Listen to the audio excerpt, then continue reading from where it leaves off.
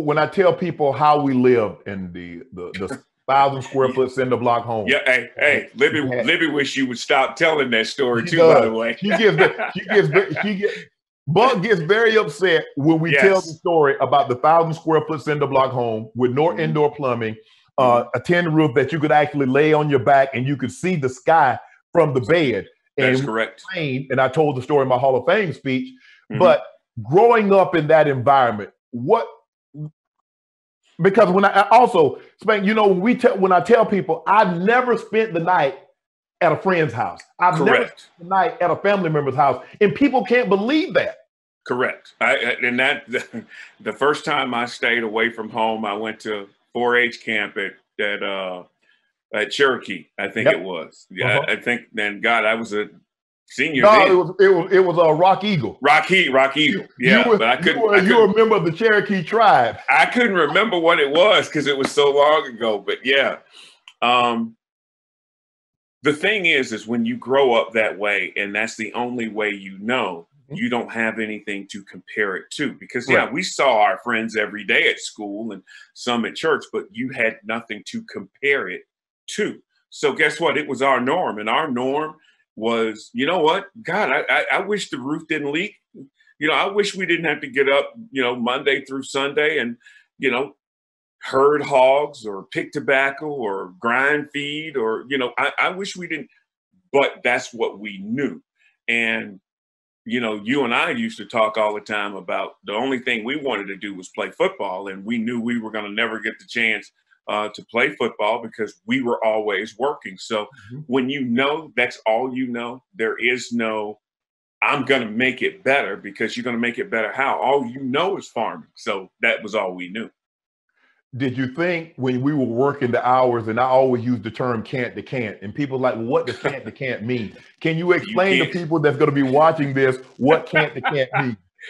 You see what you working from the time you can't see when you get up until you can't see at night. It's dark to dark, and the job is never done. It's just you got to go home and get some sleep. It's not like, you know, it's a 9 to 5 or I finished my work, I'm going to get off early. We never got off early. There was no such thing as, you know what, we're finished picking this tobacco. And you know what we're going to do? We're going to take the rest of the day off. No, that never happened. So, but like I said, Shannon, you know, it's easy in hindsight to go back and say how tough we had it. And it's easy in hindsight to try and make our upbringing so much different from everyone else by going, you know, living in a house that didn't have running water, rain, you know, looking at the sun. We could lay in bed and watch the sunrise, that kind of stuff. You know what it did? It didn't make us stronger. It just made us. We were like, if it was to be, we were going to have to do it. And we were always like that from our playing days is, hey, we were great teammates, I'd like to think. But if there's an opportunity to make a play, coach, put it on me because I can accept the success, but I can also accept the failure if it doesn't go our way. And I think that's strictly because of how we were brought up. And I say this to people, and I used to say it to young people when I spoke more all the time. It ain't by accident that two guys from Glenville, Georgia, not only graduated from college, but made it to the NFL. That ain't by accident, but it's not by design either. I mean, I just think that, you know, and I tell people, you learn a lot about guys. If you tell me how they were raised and tell me what their experiences are, I can tell you who they are.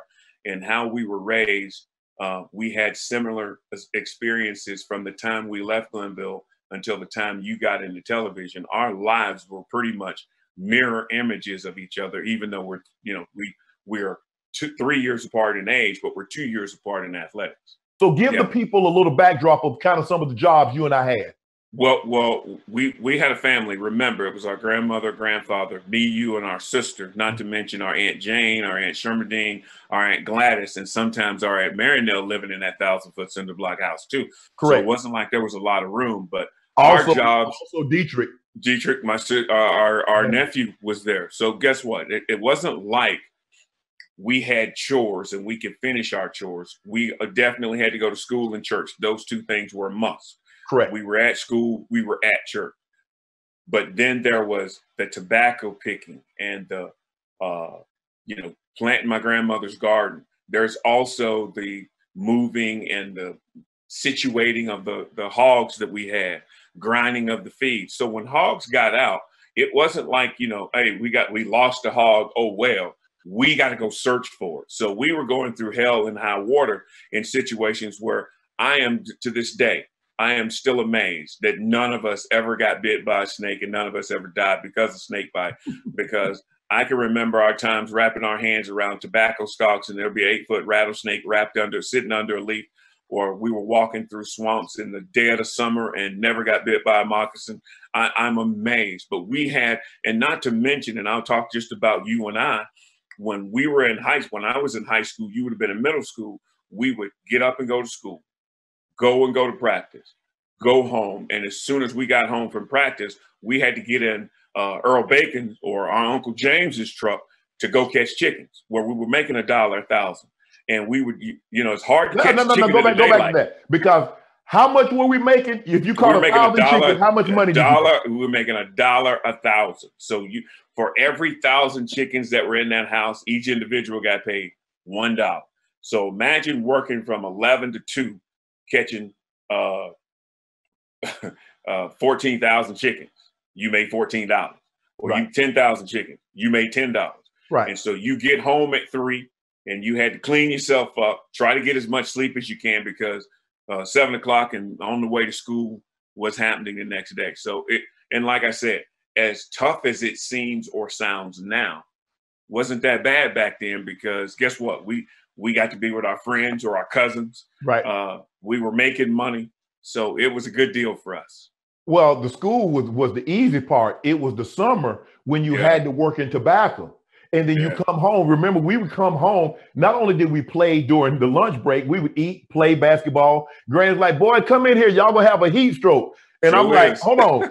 You saying it's too hot to play basketball, but it's not too hot to work in the field. And so we were in a long sleeve shirt. We were in a long sleeve shirt and blue jeans in the field. It wasn't like we were dressing cool. Right. We got a long sleeve shirt and blue jeans on, dressing in that tobacco field. So yeah, those were some definitely different times for us growing up. But I definitely believe it definitely helped shape how we were from the time we left Glenville until the time we got to television. I'm about to tell a story about how, like, we were working tobacco field and then we would play, and then we had to get ready to get on that chicken truck that night. So we were working, and I remember because you at the time I was making $5 a day. You remember when I told Granny I was making $5 a day? Libby told Granny that. Hold on, let me tell you. Libby told Granny that Lanny is our first cousin. That Lanny and Shannon did was play. What did Granny tell me? If he making $5 a day, it's too much. It's too much. She said it was too much money, and I agree, because all you and Lanny were buying were Diet Cokes and honey buns anyway. Okay. Okay, let's tell the story. Mr. Joe, who was our boss at the time, Joe Tatum, he just passed recently. He set us up a line of credit at the convenience store. At a convenience store, yeah. And so we could go in there and get anything we want on credit, knowing that Mr. Joe was going to bring us in there. We were going to cash our check and we can pay.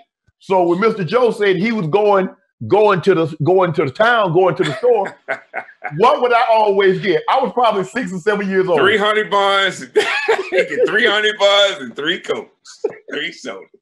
I'm like, he couldn't get one at one. Mr. Joe, bring me 300 buns and 3 Coca-Colas. Every time he had to go, it was 3 and 3. It was 3 and 3. It was 3 and 3. But do you remember also, Mr. Joe, he had a farm and he had cattle, and cattle eat hay. Somebody had to bale that hay. Mr. Joe had a big farm. He had peanuts. He had watermelons. We had Broader Seconder. He had okra. He had tomatoes. We had to pick up pecans for the dashers. That's correct. We had a lot of jobs, and the thing is we would have done even more just to put money in our pockets to lessen the load on Granny. At the time, she was the only breadwinner for the most part in the house, her and Libby. Right. And so we would have done anything to buy our own clothes, buy our own shoes, buy our own basketball, basketball shoes, football shoes, track shoes. We would have done just about any and everything. You know what to do. hit the subscribe button to become an official member of Club Shay Shay, where we always do something before two something.